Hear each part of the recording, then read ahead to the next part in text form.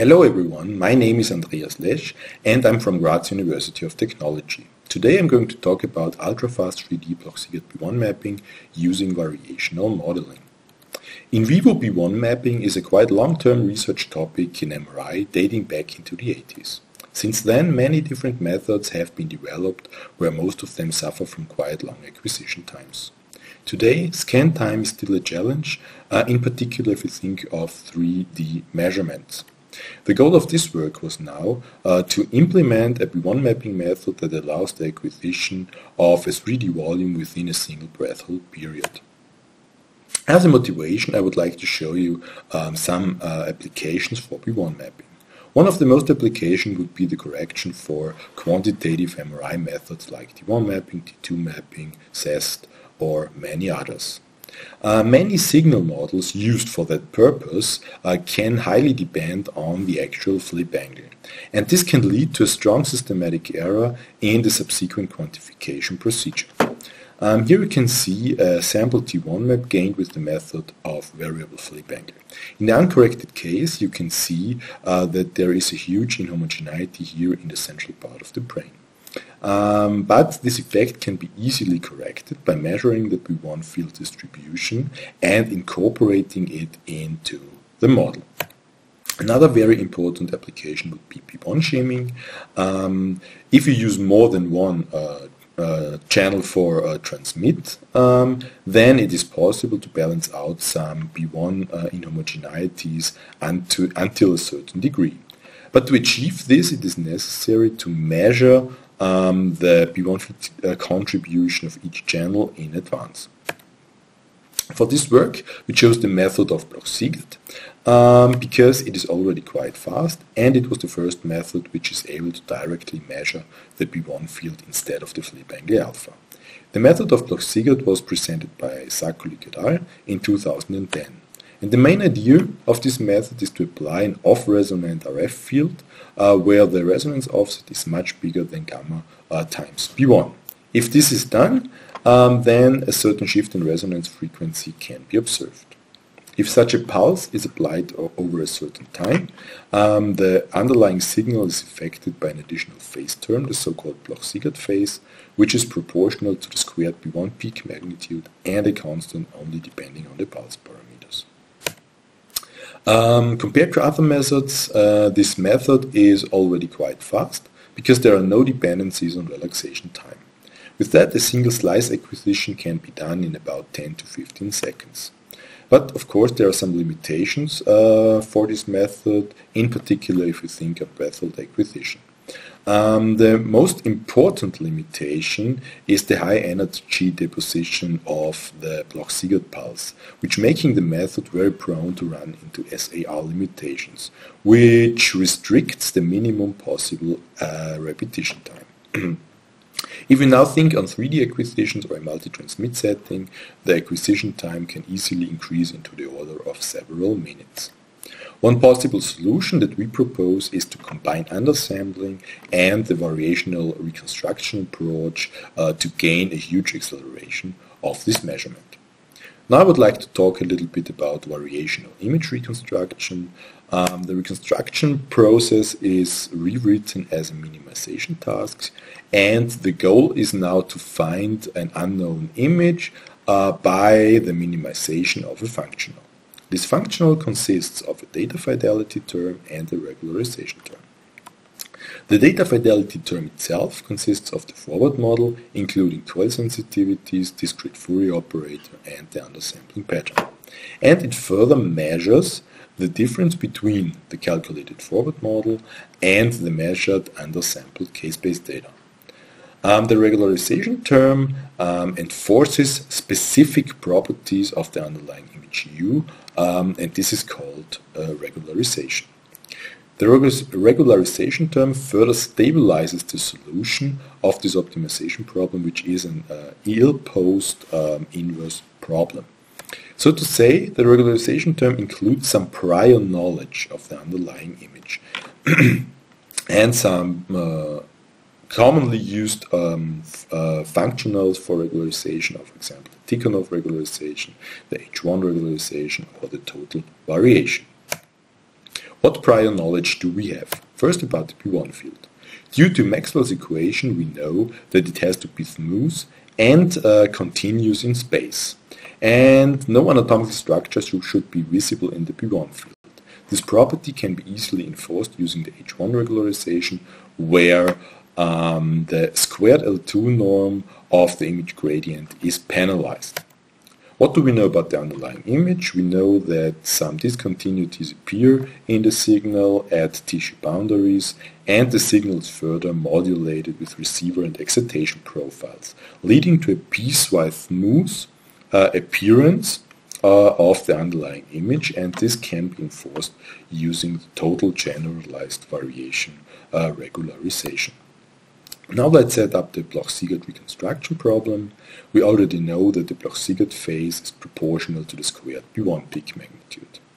To get rid of other phase effects, two acquisitions are necessary, one with positive and one with negative resonance offset. In the fully sampled case, it is quite easy to gain this Bloch-Siegert phase by applying a complex division of these two acquisitions. In the undersampled case, we have to set up an optimization problem.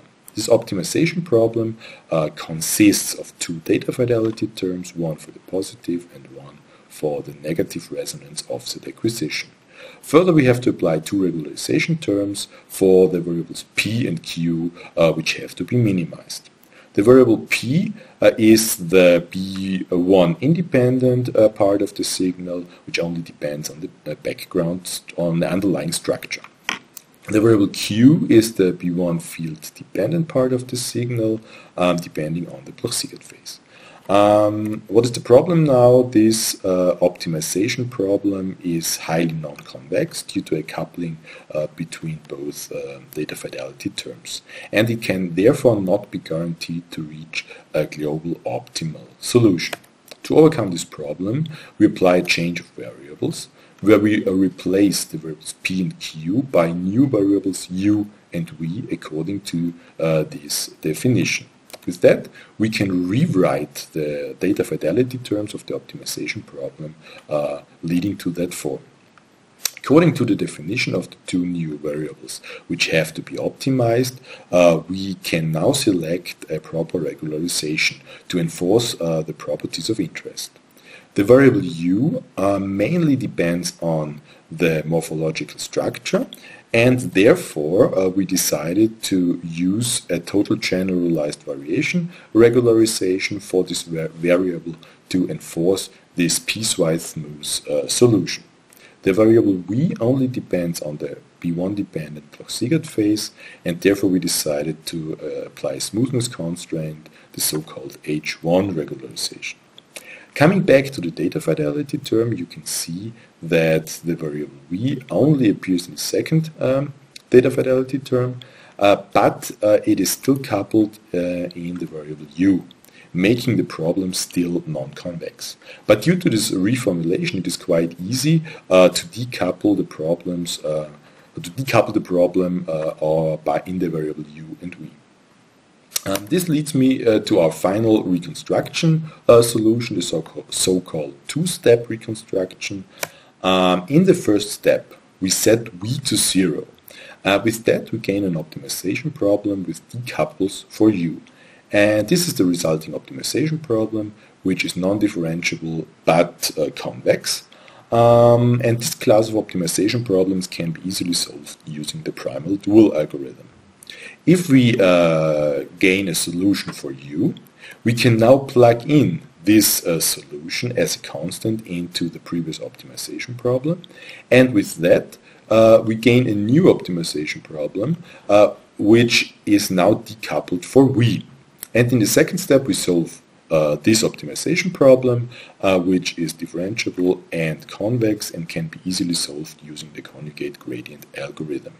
If we now have obtained a solution for v, the underlying B1 field distribution can be easily calculated using this simple formula. We use two different kinds of undersampling patterns, the Bloch pattern and the Gaussian pattern. The Bloch pattern simply samples a block of size n times m in the k-space center of the three-dimensional k-space. The Gaussian pattern is a random variable density pattern with an underlying Gaussian density function. This density function is parameterized by the standard deviation in both phase encoding direction. Now I would like to show you some results.